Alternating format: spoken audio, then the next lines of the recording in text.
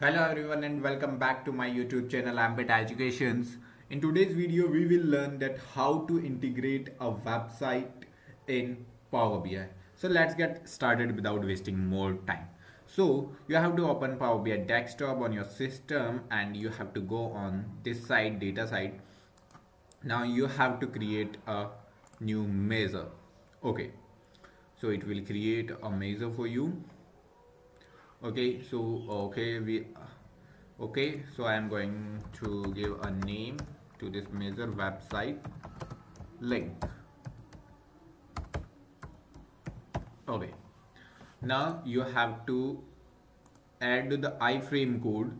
Now this is the here you can put the link of the website whatever you want to integrate, but remember that you cannot integrate all websites because of the website security. So you can integrate only the websites which are allowed to embed.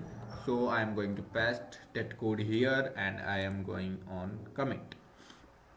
Okay, now I have created a measure. Now you have to click on these three dots, get more visual. Okay,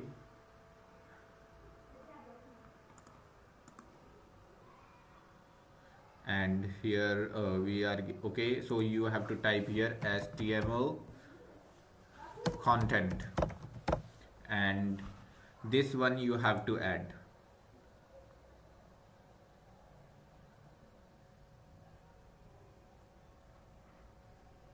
Okay,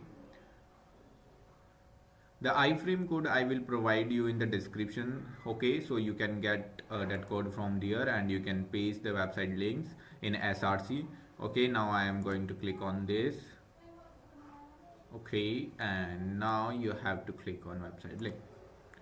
It will add the website link into the value section. Okay, and we have inserted or embedded a website in Power BI report.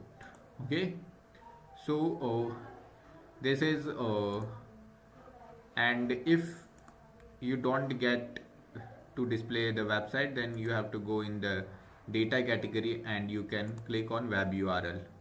Okay,